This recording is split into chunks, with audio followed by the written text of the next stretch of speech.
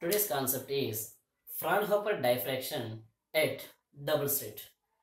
The bending of light waves due to the corners at the edges is nothing but diffraction.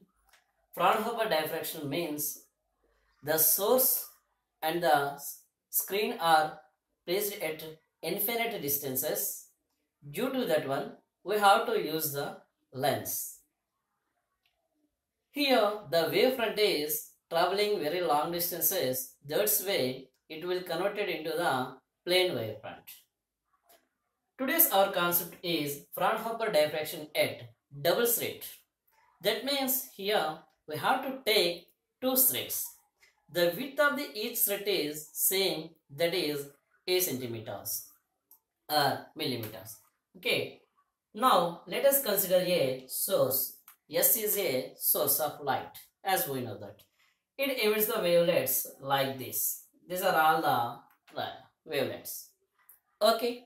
Now we have to take a lens. This is the lens. By using this lens, we will get the parallel beam of light rays.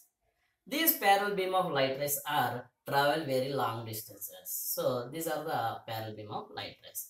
These are traveling like this. These are traveling like this. We want to focus those one on our screen. This is the screen. MN is the screen. You want to focus those one at the position there. That's why you have to take one more lens. This is also converging lens. By using this lens, all the beams reaches our screen at the position P0. That is also called as central maxima or principal maxima.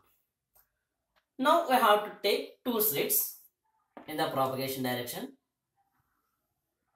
This is the first slit. That means AB is the first slit and CD is the second slit. AB is the first slit and CD is the second slit.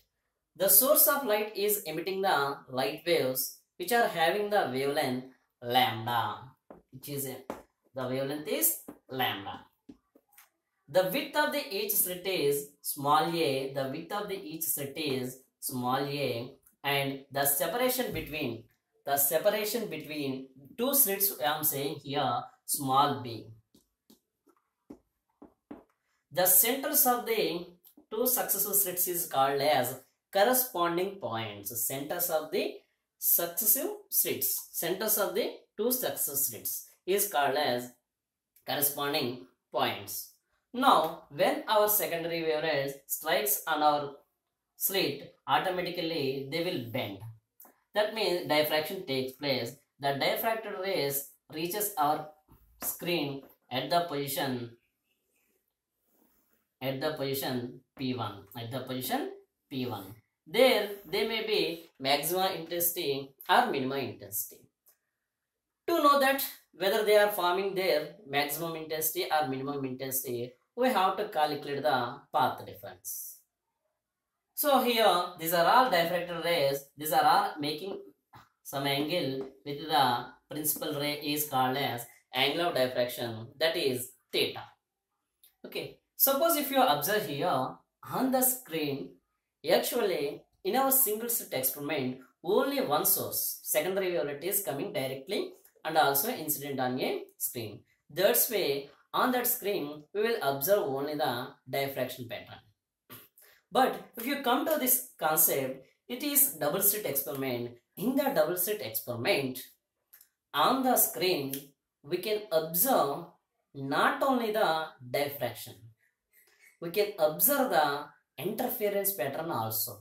Why? Why? Because suppose if there is no wave, there is no second slit, directly diffracted rays coming. Okay, in the absence of second one. But if you observe here, so it is a source. From the same source, there are two secondary wavelets are coming. That means these two are two coherent sources. These two are coherent sources. When two coherent sources are, that means two diffracted rays, secondary wavelets. These are secondary wavelets diffract. These diffracted secondary wavelets are meeting at the position P1. There they will participate in the interference also. That means on our screen, we will observe the combination of the diffraction pattern due to the individual slits and also the interference pattern due to the double slits. Okay, previously in our single slit experiment, we have calculated the amplitude value for a single slit. What we got there is amplitude, the resultant amplitude R equals to, there what we got is A sin alpha by alpha, A sin alpha by alpha. There alpha equals to pi A sin theta by lambda, pi A sin theta by lambda. These are the expressions we have derived previous. Okay, pi A sin theta by lambda. Okay, so here A is the width of the slit and lambda is the wavelength of the source of the light and theta is the angle of diffraction. Okay, on the screen we are observing the diffraction pattern for this regarding this amplitude. Next, on the screen we are observing the interference pattern also. So interference pattern also means there are two amplitudes are participating in the interference. Okay, they are having same amplitude. The amplitude is same, A sin alpha by alpha. Now, by using our cosines formula and also the vector addition method, we have to calculate the intensity due to the secondary wavelets, diffracted secondary wavelengths on the screen. Okay, now we have to first calculate the path difference. For calculate the path difference, okay, we have to draw the normal. So this is the normal. This is the normal. This is diffracted ray, this is diffracted ray.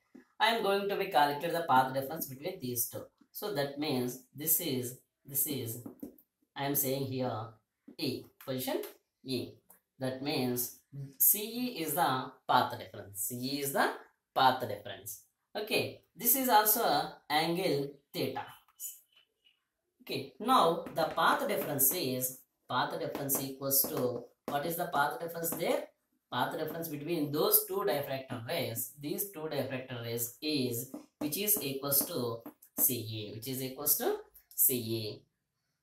Okay, how we can calculate the CE value? By using our trigonometric formula. So what we want here, this one, is this opposite one or not? Yes. Do we know the hypotenuse or not? Yes. So that means from triangle CAE, sin theta equals to opposite, that means CE by hypotenuse, that is AC. That equals to CE we don't know. Okay, AC means how we can write is AB plus BC, that equals to CE by AB, which is equals to the width of the slit, that means CA, plus BC, which is equals to the separation between the slits, that means A plus B. Therefore path difference equals to CE equals to, if we do the cross multiplication, A plus B into sin theta, This is the path difference. We want to calculate the resultant amplitude. Why? Because from the amplitude only we will get the intensity. I equals to A square, regarding I equals to R square R. Okay, regarding that one, this is the path difference.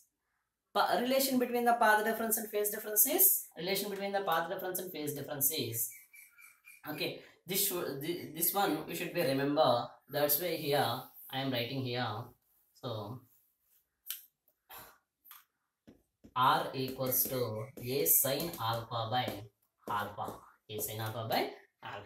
Okay, so in your textbooks you may form the diagram this like this only. Okay, so I have extended that one for our convenience only. Now phase difference equals to sigma equals to what is the relation between the path difference and phase difference is 2 pi by lambda into path difference. 2 pi by lambda into path difference. 2 pi by lambda into path difference. That implies sigma equals to 2 pi by lambda into, what is the path difference here? We got a plus b into sin theta. A plus b into sin theta. Here we have to take this one, pi by lambda into a plus b into sin theta beta. That means 2 beta. Okay, how 2 beta we wrote there? Okay, here are where beta equals to pi into a plus b sin theta by lambda. Pi into a plus b sin theta by lambda. Okay, so therefore the phase difference is sigma equals to 2 pi by lambda into a plus b into sin theta. Okay, now we have to apply the cosines formula for these two amplitude. The resultant we will calculate. We have to be keep this one in our mind. I am going to be rub the total concept. Okay,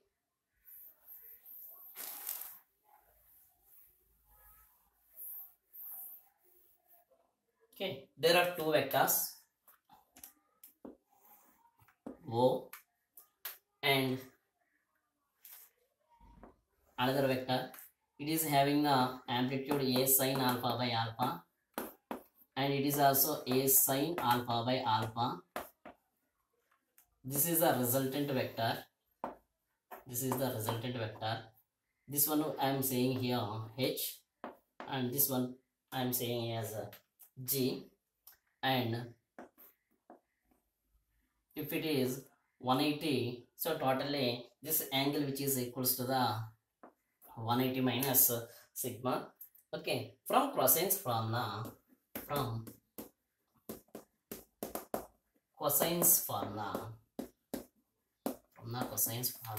what we can write is the resultant is, that means OH square equals to OG square equals to OG square plus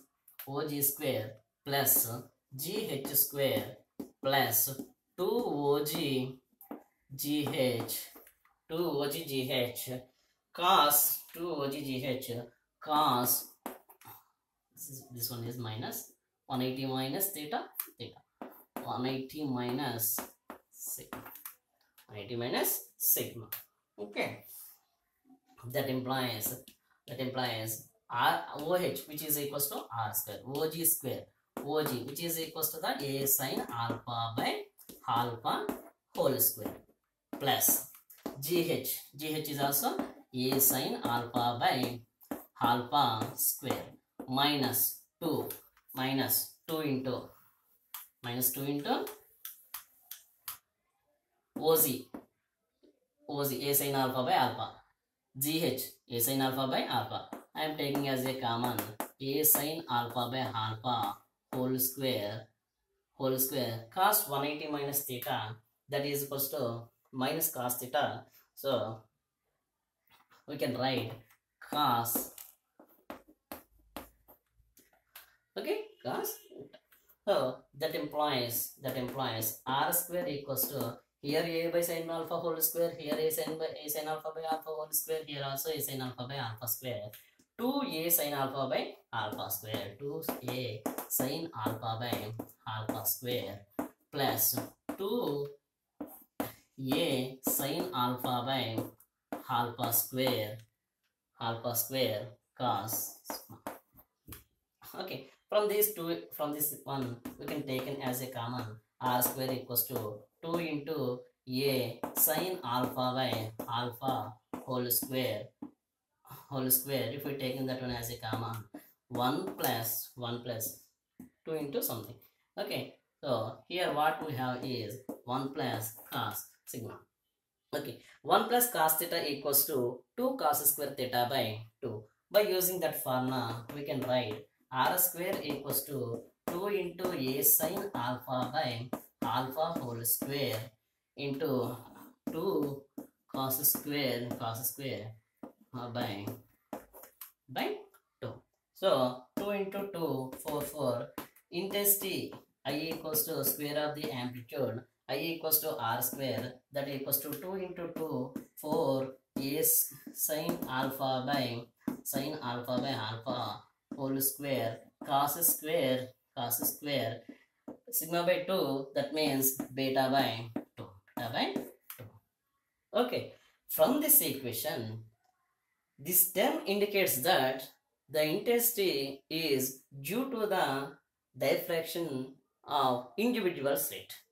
This term indicates that the intensity due to the interference pattern due to diffracted secondary wavelengths. This is the calculation. Okay, now we have to calculate the intensity distribution. Okay, how intensity is distribution? Based on the conditions, that means maximum condition, minimum condition. Here we will get 5 conditions. What are the 5 conditions? The first condition is diffraction maximum condition, that is theta equals to 0. Why? Because when theta equals to 0, the rays directly coming and also reaches our screen at the center, we can get the principal maxima. Then minimas we can observe due to the diffraction. Then secondary maxima we can observe. That means in the diffraction we will observe at the center. For example, if we see here, so directly we can observe the maximum intensity. This is called central maxima or principal maxima. So from that the intensity will be decreases like this. These are called as secondary maxima. This is called as minima. This is called as minima or minimum intensity. Okay, this is third. Okay, like that. Okay, we will calculate that intensity distribution by using these formulas. That means path references conditions. Okay, please do subscribe my channel. Thank you.